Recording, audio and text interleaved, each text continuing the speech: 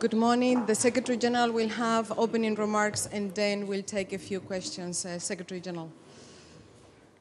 Good morning. We are facing many challenges from many different directions. Conflict, instability and insecurity. And a refugee crisis, which is a tragic result of the turmoil we see to our south. NATO is responding. We are implementing the biggest reinforcement of our collective defense since the end of the Cold War. We have stood up the Very High Readiness Joint Task Force, and we have stepped up our exercises.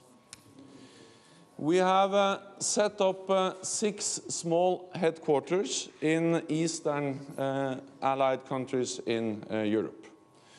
Today, I expect the Ministers of Defense to approve the establishment of 2 more such headquarters in Hungary and in Slovakia. They will ensure that our forces can move quickly and effectively if they need to deploy. We will also give final approval to the military concept for the enhanced NATO response force to make it bigger, faster and more capable. Our military commanders have confirmed that we already have the capabilities and the infrastructure that we need to deploy the NATO response force to the south and to sustain it there. But we will also consider what more we might need to do. We will assess what we have to do to adapt NATO to current and future challenges, from cyber to hybrid to a conventional attack. Secretary General Jonathan Marcus from the BBC, good morning. The alliance has already stressed its solidarity with Turkey over the incursions. Are we going to see anything more than just words? When Turkey was previously threatened, you deployed Patriot surface-to-air missiles to the country. Are we likely to see either an extension of that deployment or any other practical steps to reassure Ankara? NATO is able and ready to defend all allies, including Turkey, against any threats.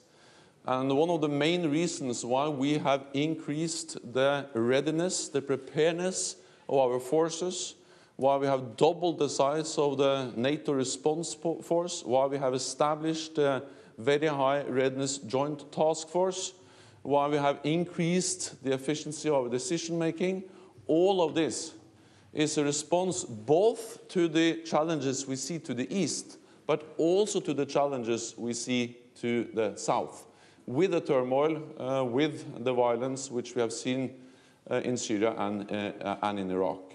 So NATO has already responded by increasing our capacity, our ability, our preparedness to deploy forces, including to the south, including in Turkey, if needed. We are constantly assessing the situation with also the Turkish government. I met with the Turkish Foreign Minister just a couple of days ago, and we will continue to stay in close contact with them and constantly assess if there is need for something more. Reuters. Sabine Siebold with Reuters. Mr. Secretary General, will NATO extend its mission in Afghanistan after developments in Kunduz?